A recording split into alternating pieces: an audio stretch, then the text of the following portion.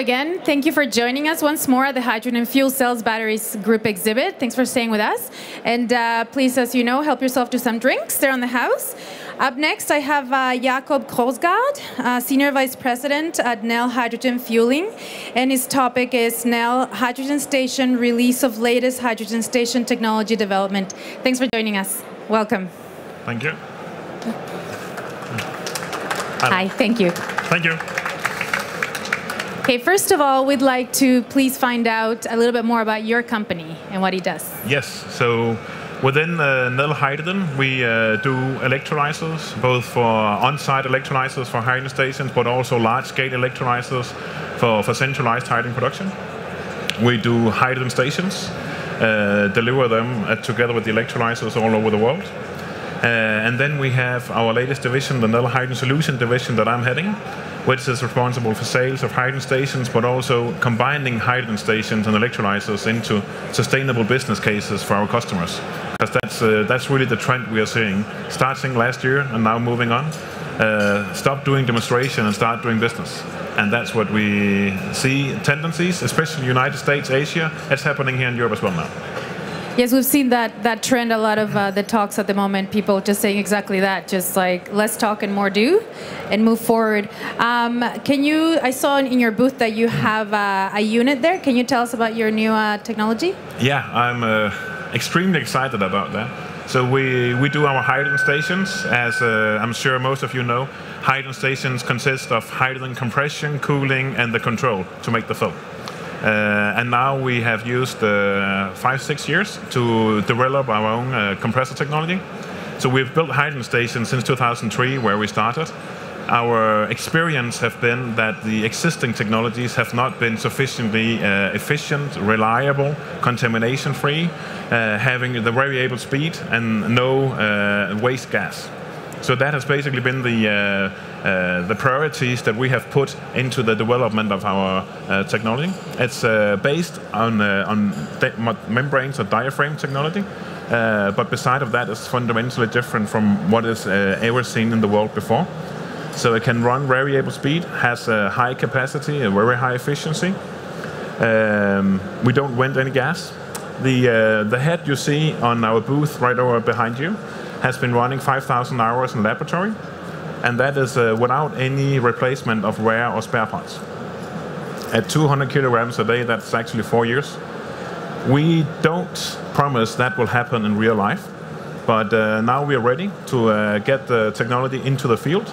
We will be offering it together with the existing compressor technologies that we are using and have a very good partners for. But now it's ready, and we believe that this will help our customers make a sustainable business case, both on the capex, but especially on the OPEX and the maintenance of stations. How is it different than other ones in the market at the moment? Or better even? So, well, of course we believe it's better on all the parameters I talked about before. We also see it as the fundamental thing about hydrogen stations are that they have to be safe, make a safe fill, and don't contaminate the vehicles that you're filling, because otherwise we get into other issues. So that were the cornerstones of the development. And then secondly, we needed to make a platform from where we could grow. So what you see there is a 950 bar compressor head. We will have 500 bar compressor heads as well that can be configured in different configurations to fuel 70 MPa cars, buses, trucks, and also 35 MPa bus, truck, trains. So in our pre-talks we discussed how your compressors are oval, not round, as it is the case in the market. Can you tell us why? Yeah, so I think any diaphragm compressors existing today have an oval shape.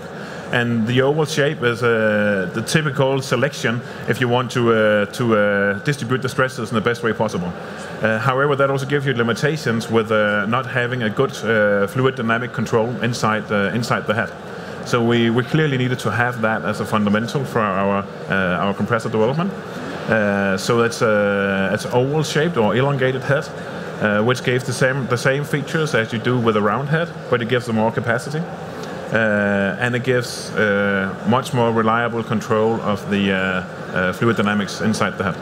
whereas both on the gas side and on the hydraulic side. And as well, during our pre-talks, you discussed that Nel is first up many things. Would you like to expand on that? Yeah, absolutely. So we tend to think that we have been taking and showing leadership on multiple of initiatives. Our compressor release as being the latest one.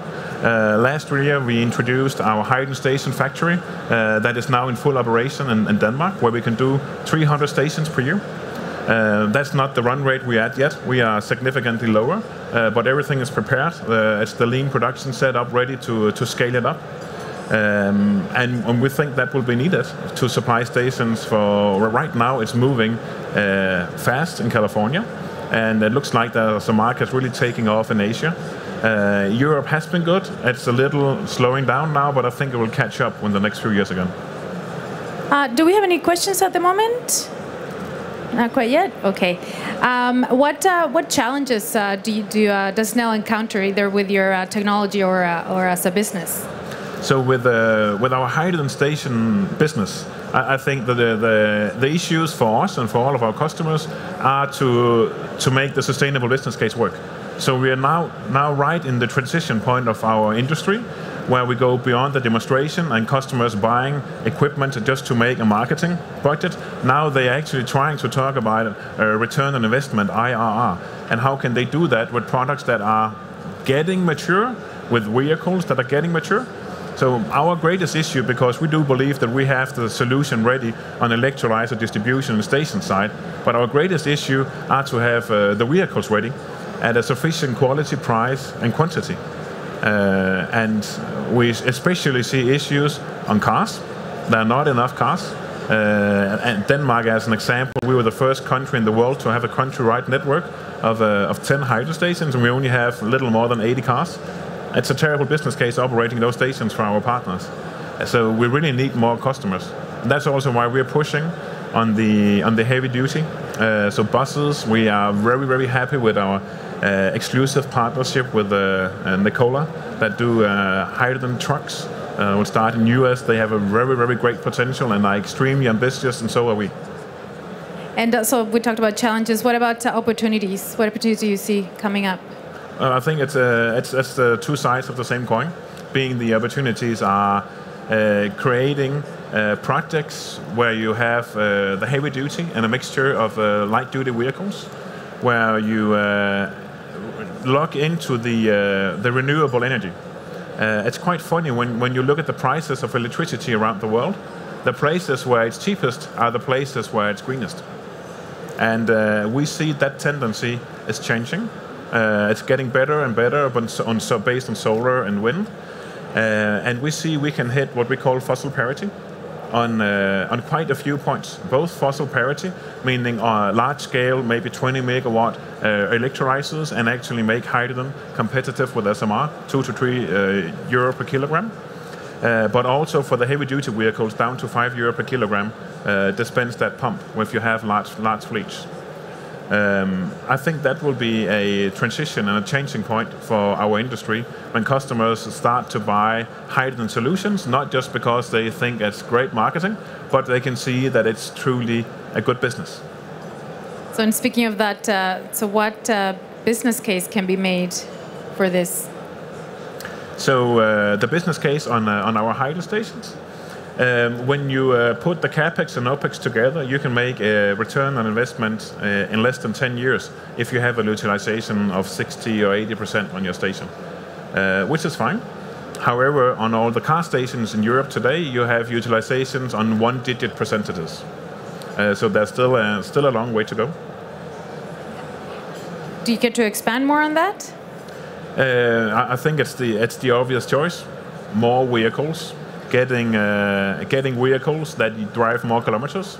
So probably a few of you know that I'm a FCV driver myself.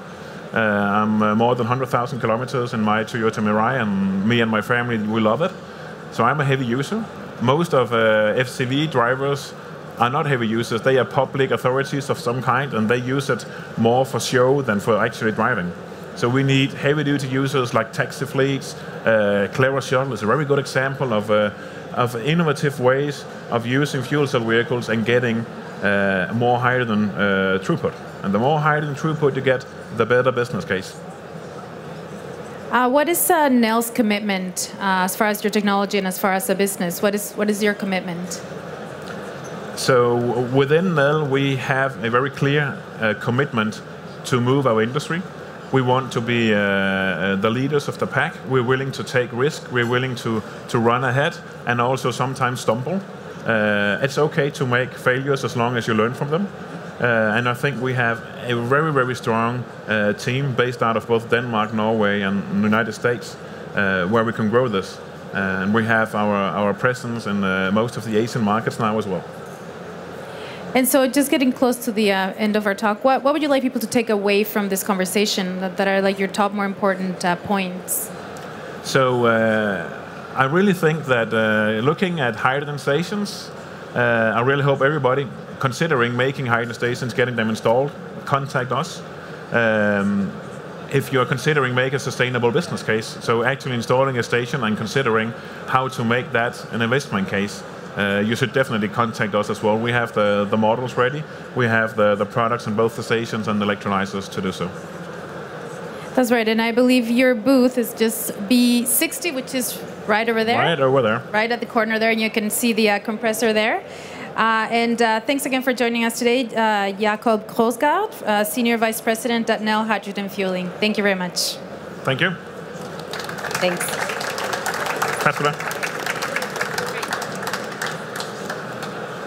So thanks again. We have coming up my colleague is coming up with Joseph Bay, expert manager at Aperam, and the topic is continuous coated stainless steel for bipolar plates on PEM. Thank you very much.